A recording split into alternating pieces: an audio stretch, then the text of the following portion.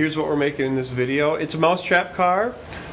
The Mousetrap here is attached to the back wheels with a string, and as the string gets pulled on this little post, the string unwinds from this axle. Let's get started making this thing. Hey, if we're making these Mousetrap cars, the first thing I want to point out is that we've removed the arm that will catch the Mousetrap and hold it open in a trap position. Without that arm, you're not able to, load it, even though this catch is still here. It's not able to be loaded up so that somebody doesn't walk by your Mousetrap, set it for you, and then it surprises you and, bumps your finger when you go to work on it again. So get rid of this arm if you're working with a Mousetrap that doesn't have it removed already. In my classroom, they're already removed. The first thing we need to do is talk about how to get the back wheels set up. Here's the simplest way I've ever seen to do it, where you just end up with two popsicle sticks glued on the bottom.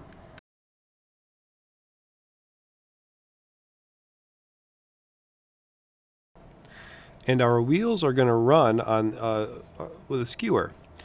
So this skewer needs to be able to spin. The skewer needs to be able to rotate around while the string pulls on it. Well, straws are a great way to create something like a little bushing. So here I've got two little straws, two little bits of straw, and I'm going to just glue them onto the end of those two popsicle sticks. You definitely don't want to have them crooked like this, so it might be a good idea to have the skewer in place while you glue it. That way you know it's going to be straight and you're not going to be driving sideways. Now once those are glued on, I want you to notice that this is the front of the car and here's the back, and here's why. This is going to power that back axle. So now that this is loaded, we could take our string, we could wrap it around this axle, and while this trap releases, it will pull the string off of the axle, making it spin, spin, spin, spin. So then to wind it back up, I would just have to start winding and start loading energy into that spring. Wind, wind, wind, wind, wind. And then while the spring is releasing, it's making the axle spin, spin, spin, spin. So this is the back. This is the front of the car. Alright, well now that I've got my axles in place, what I need to do is plan for a front wheel and get some wheels attached.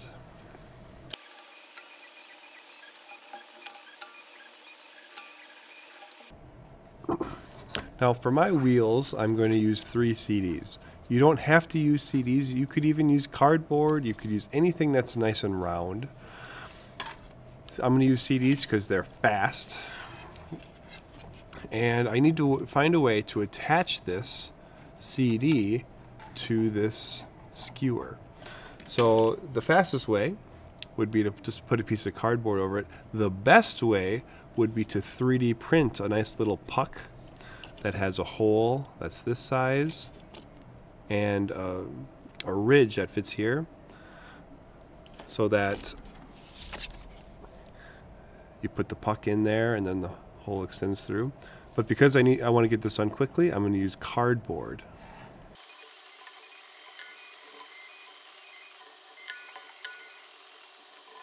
Now that I have that glued on real nice, I'm going to look on this side and get a hole that's right in the middle of that piece of cardboard I just glued on there for all 3 of these.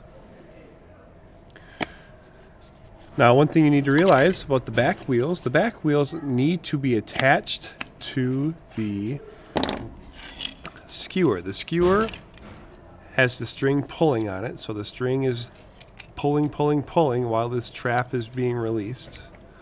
So the string is getting pulled by the trap, and the skewer is being turned so that this wheel needs to turn as well.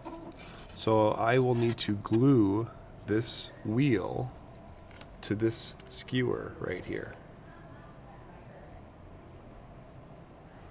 I'll put some glue in and then kind of work the skewer so that the glue goes into the cardboard. There we go. So now I got glue all the way to the cardboard. I want to hold it, make sure it tries to stay nice and straight.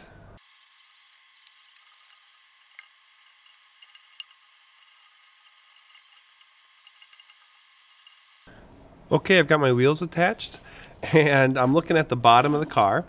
So I've got the front wheel surrounded by these two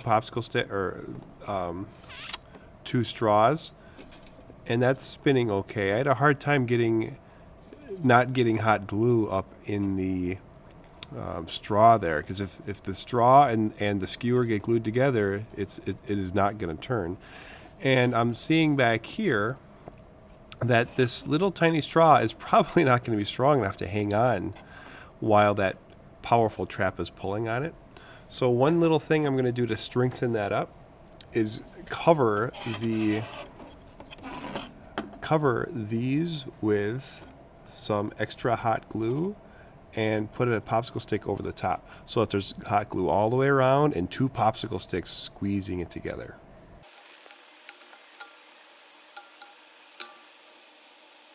Great, so now I've got my front wheel secure. I've got popsicle sticks holding on to that piece of straw. And I got my back wheels surrounded so those straw bits don't break away. Now the last step is to connect the string to the axle. Here's something that you might not think about. This trap doesn't just have to be this much action, where the string is tied here when it's open and then it gets pulled to here when it's closed. We can make that a hair longer. So I'm going to, we can make it much longer. So what I'm going to do is add a popsicle stick here so that when it's open, the string is way back here. It'll get pulled really far.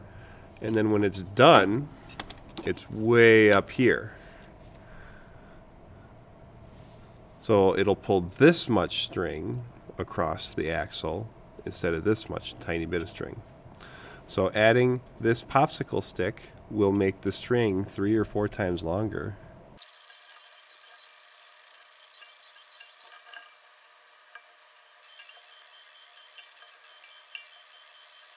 This time I was able to hot glue the popsicle stick with the trap closed, and then I put another one on top, same as right here where it's trapped inside, and it's stronger because it's surrounded by, you know, a stiff material. Hot glue by itself is not that strong, but when you combine it with something long and rigid, it can be really a tough material.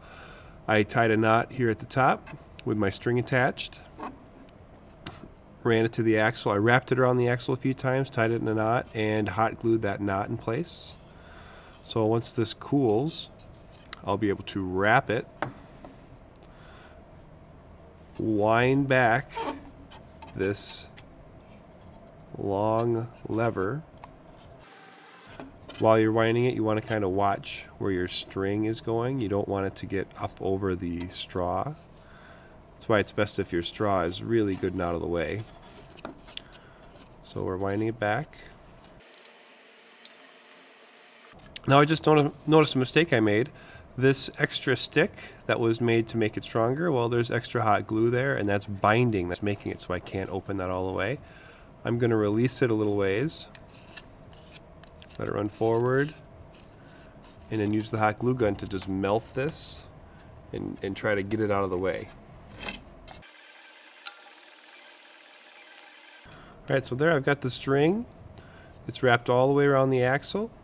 These wheels seem to be holding. This long stick is going. And so let's give it a try. And there it is. Winding it back manually, and I should be able to take it down the hallway.